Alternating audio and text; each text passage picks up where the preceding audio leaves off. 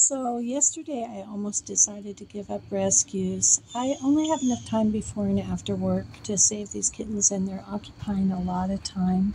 This is the tailless cat queen.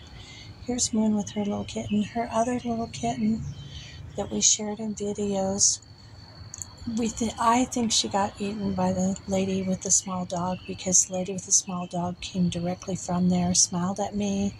I said, hello, good afternoon, and she walked on, and then I saw Moon's other little kitten, and the saliva from the dog was still on the kitten's neck.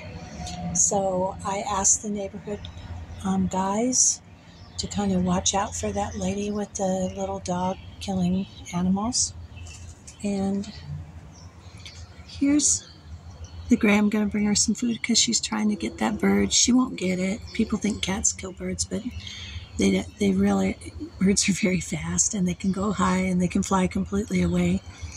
But I just wanted to let you know that Moon has one kitten here, and she's taking such good care of it, and she always does take good care of her kittens. And we would like you to subscribe. We also would like you to view the whole videos, because we have 1,000 subscribers now. Yay, thank you, subscribers. But the only thing is that we don't have enough watch hours, which is 4,000, and we're below that. So, but with or without that, I'm going to continue to do these rescues. I almost wanted to give up yesterday. Losing the kitten was just too much for me.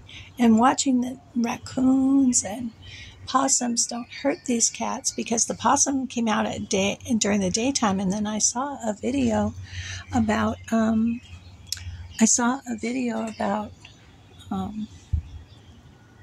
possums and raccoons where they had rabies. It really scared me.